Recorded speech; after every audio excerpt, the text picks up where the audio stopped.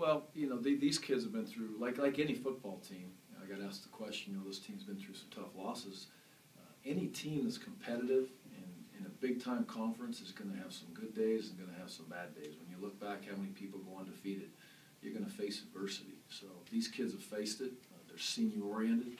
They've been through some tough football games. They've been through some great football games and some great moments. So what I continue to learn from them is their preparation, the way they handled the locker room, the way they carried themselves after the game, was good, especially through our upperclassmen. There's a lot of young kids in that airplane ride on the way back that, there's a couple kids that need to learn some scenarios and some situations on how to react, and not really in a negative way in any way, shape, or form, but just how you move on and how you prepare yourself for the next adventure, which is obviously the next game. But they'll carry themselves well. They have so far. Have not seen them. Obviously, Sunday's our day off.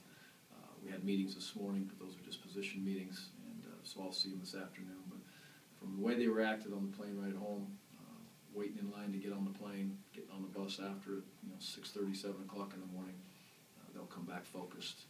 They're on the mission, and the first quarter of that mission is over with, so we're going to move on.